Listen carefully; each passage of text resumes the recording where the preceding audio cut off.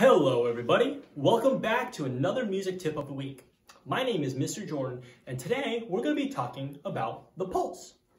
Now in music, the pulse is the natural accent of a piece. Now an accent is a point of emphasis in a beat or a syllable. And let's take my name for example, Jordan.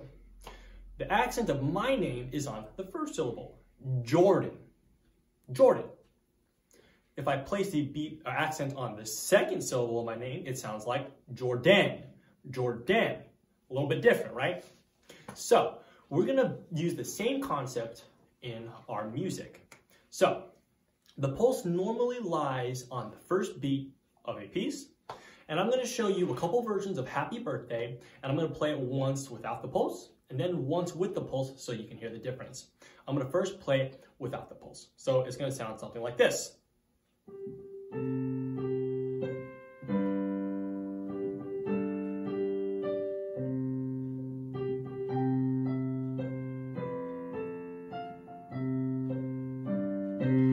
Boring.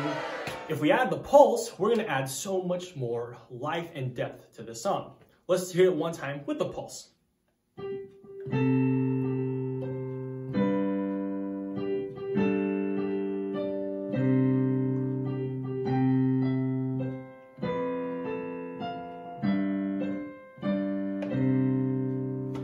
Now the pulse gives so much more depth and meaning to a song. And imagine if I didn't have a pulse, I'd be dead, right? The same exact thing happens to our music. If our music doesn't have a pulse, it sounds flat, it sounds dull. All we need to do is just add a little bit of an accent on beat one and our music's gonna come to life.